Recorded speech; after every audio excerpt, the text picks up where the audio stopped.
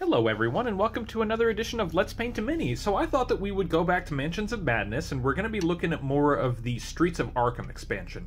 And what we have here is called the Lloiger, I believe?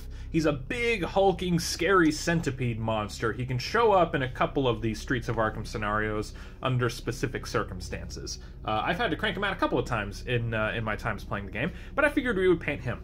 And I kind of want to do another blue-purple color scheme. So what I did was I started with a layer of just white, so we got some regular white here. Next, we're going to move on to some Imperial Purple. Now we're going to use this purple to cover most of the miniature, actually, almost the entirety of it. So we're going to get out a fair amount of paint onto our little plastic surface right here. Alright, and we'll do that trick by watering down our paint just a little bit. Now, I'm going to be using a big old brush right here. This isn't even a miniature brush or anything like that. It's just a regular standard brush with some thicker bristles on it. But that's okay, because like I said, we're not doing any detail work or anything like that, and this is a big guy, so it's going to take a little while.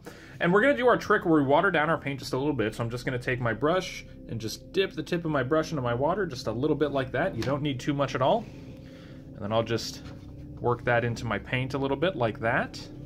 And then let's just cover, like I said, almost essentially the entire miniature.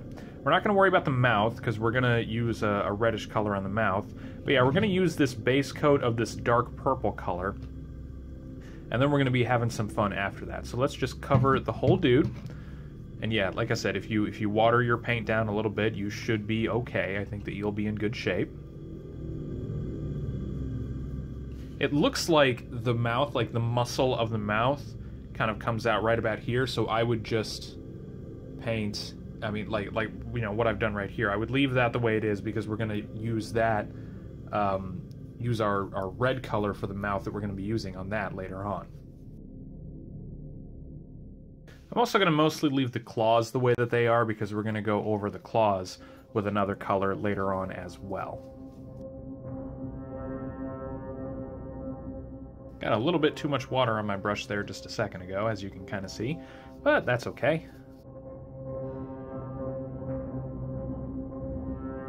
Alright, now I ran out of paint already, which is kind of to be expected, because this is a large miniature, and it is going to take a while to get your paint all on there.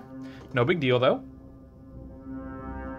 Hopefully that should be all that I need.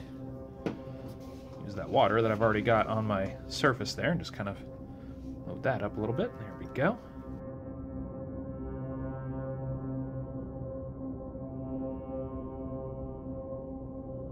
All right.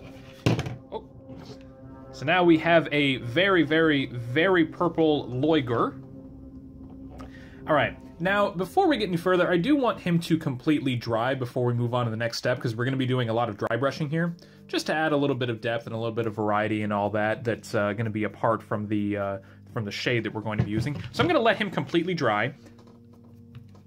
Make sure I get a nice even layer around everything. I think that'll be fine. Okay, yeah, I'm going to let him completely dry, and I'll be right back.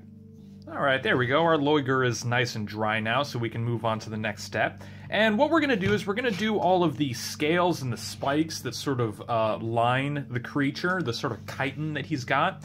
And we're going to kind of do what we did with Tommy Muldoon. Yeah, Tommy Muldoon, if you watched that video, if you remember that video. And we're actually going to dry brush some blue over that. So I've got some true blue out here. This is just a standard, very bright blue color, almost sky blue, something like that. Uh-oh, I think my paint nozzle might be stopped up just a little bit. That's okay. All right. Just get out my little safety pin that I have on standby. There we go. That going. Beautiful. Okay. All right, and we're just going to dry brush all of the scales and chitin and armor and spikes and all that good stuff with that true blue color. And because it is such a large miniature, I think that I can get away with using this mid-sized or medium-sized Citadel dry brush.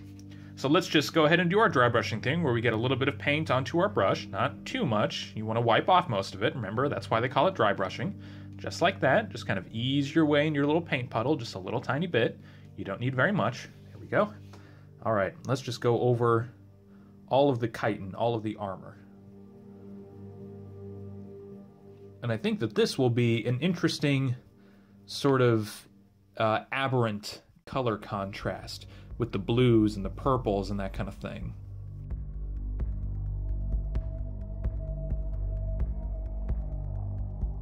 Yeah, there we go. That's like a weird color contrast that I think works out pretty well. I like that. Okay. Very alien or otherworldly, which I feel like is very, very much in theme with Mansions of Madness. And this will make a really good contrast too to the Star Spawn, because the Star Spawn, I just kind of associate with green, with a weird green sort of color palette, and I feel like with this thing being, purple and blue and all that, that'll be a nice contrast to the Star Spawn. But yeah, like I said, we're just doing a quick little dry brush over all of the scales. Now I'm going to leave the arms. I'm not going to do the arms or the underbelly. We're going to do something different with them. So we're just going to go ahead and do all of the chitin, all of the sort of creepy bug armor and the spikes. So one thing that I just posted on the channel recently was a playthrough video of Murder on the Stargazer Majestic, which is the first new scenario that comes with the newest expansion, which is Horrific Journeys. Murder on the Stargazer Majestic takes place on a rigid airship, as they would call it on Archer.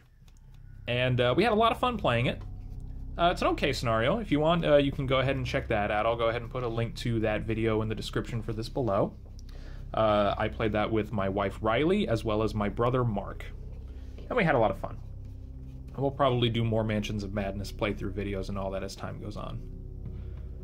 But yeah, let's continue painting all of our Mansions of Madness miniatures. There are a lot. There are a lot of them. And they're going to take a little while.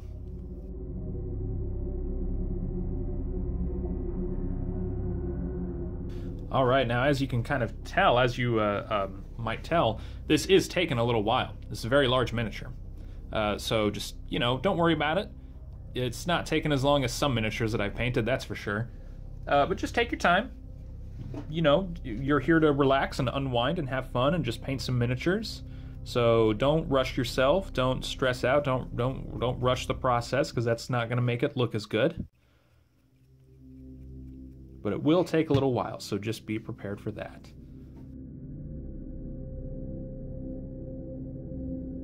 All right, and I'm pretty happy with that so far. So there are our scales and spikes for our Lloiger so far, and I think he's looking pretty decent there so far. So I'm going to rinse off my dry brush. And then next up, let's go ahead and highlight all of the muscle tissue and the underbelly. And to do that, I don't just want to use that same blue color, so what we're going to use is this amethyst purple.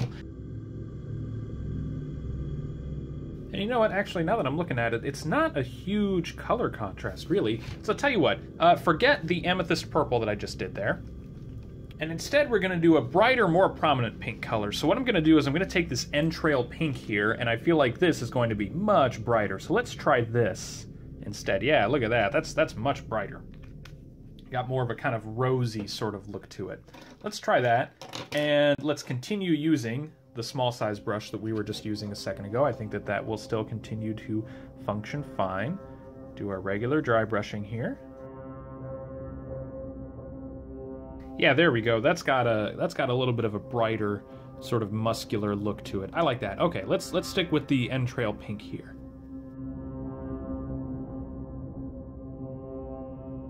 Let's get the underside of the tail here too. Like I said, the belly and the muscle tissue we're gonna do with this pink color. So yeah, let's just try to get underneath if possible.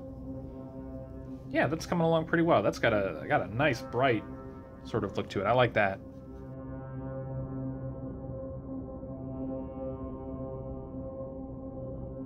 Now, it might be a little bit tricky to get up in here just because the little tiny arm, the little tiny T-Rex arm there is kind of cutting off where you're at, but just kind of do the best that you can. Don't worry about, if you get a little bit of paint onto the blue that you've already done or anything like that. I think that you'll be fine.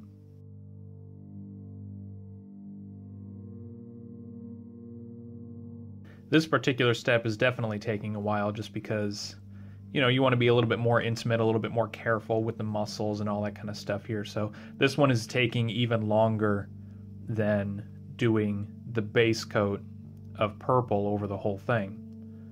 So, you know, just be prepared for that. But again, as long as you just kind of, you know, take an hour or two out of your day, you should be able to crank out this miniature. It shouldn't take too long. All you need is patience and goodwill, and you'll be okay. Something that you might want to do personally as well. It's up to you. You know, obviously everything that you do is up to you because it's your miniature. But you might take the true blue and just do it over the belly. The sort of the belly, I feel like, is maybe a different kind of chitin, but it's very clearly a different kind from the stuff that's going along his back like that. So you know, you might use the blue there rather than use the entrail pink that I'm using here. But again, that's up to you. It's just kind of whatever you would like to do. I kind of like the entrail pink for the stomach, so I'm going to stick with it. But if you want to do true blue for that, you can as well. All right, I think I'm already out of my pink color. I might need to get out a little bit more. Yeah. Okay.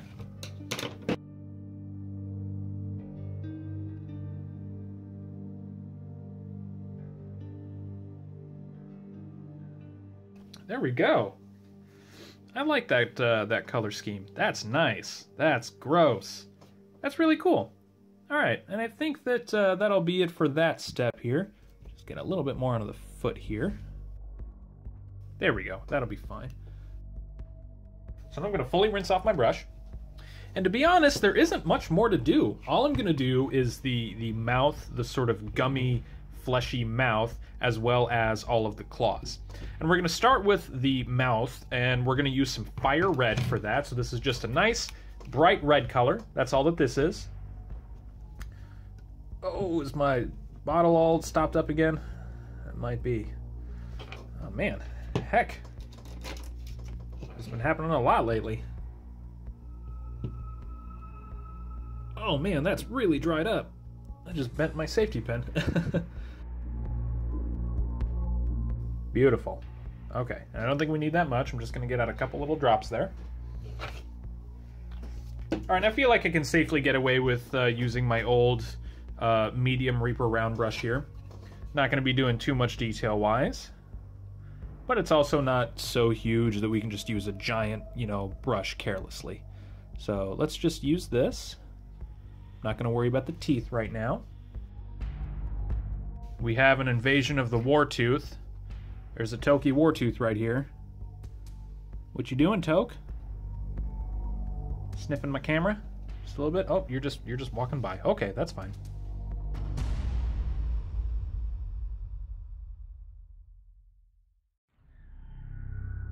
Gonna have a very bright red mouth. But we're going to be using a shade later on, just to kind of help with the shading over the miniature, generally speaking, just some little tiny spots, as well as the mouth, and I think that that will be okay.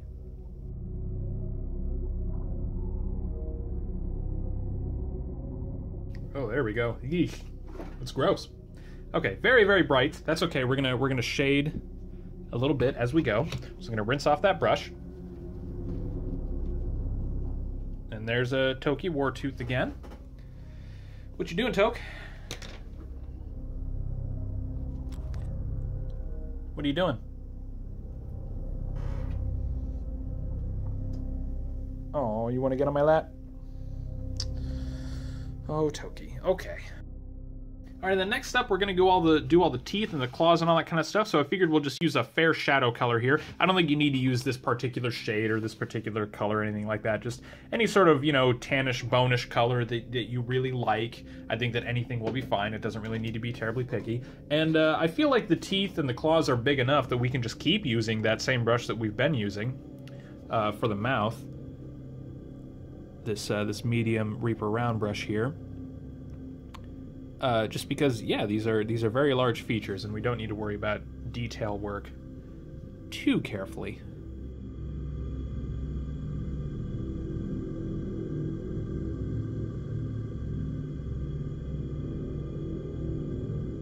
The Toke is back. Hey, get out of that water. That's bad water. That's not good water for you. Go away. You have water in your bowl, you little punk. Okay, so there's the whole row of teeth there.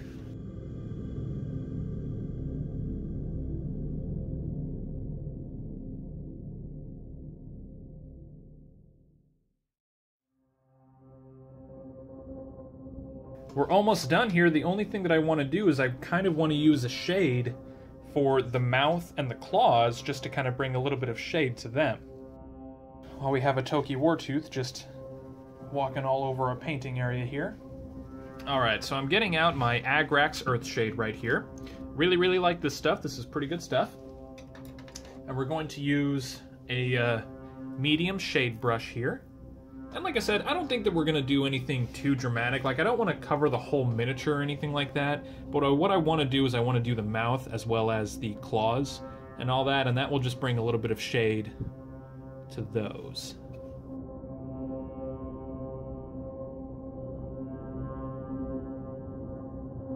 That's not bad. Okay. And then, like I said, we'll just go ahead and touch up the claws as well everywhere.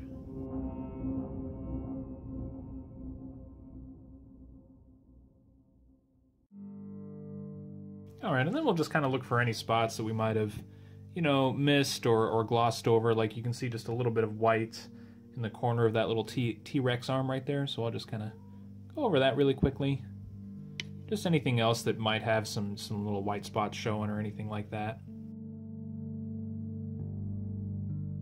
And then I might do the underbelly just a little bit too.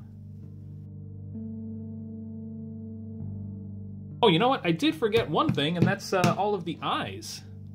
So I kind of want the eyes to be a little bit of a glowing sort of color, or a red color. So we're going to go ahead and just use that fire red that we've already got out, because it should be nice and wet still. And we are going to make our brush just a little bit smaller. I'm going to use a medium-sized Reaper round brush, just so I can get the, you know, the bristles into the eyes there. Shouldn't be too big of a deal.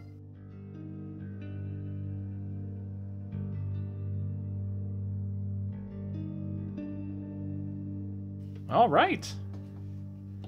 And you know what? There we go. I'm going to go ahead and call it with that. That is the Lloiger from Mansions of Madness. So there you go. That's a complete Lloiger right there. He's nice and menacing, really gross, like a big centipede with arms and legs and just... Yeah, he's nasty looking. So there you go.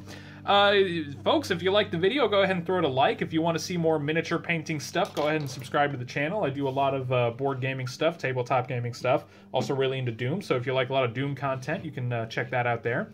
I'll do more of Mansions of Madness. If anybody wants to see any particular miniatures or anything from Mansions of Madness, just let me know in the comments. If you want to see anything painted in any particular order, just let me know in the comments below. But I won't take up any more of your time. Thank you again so much, everybody, for watching. We'll see you next time.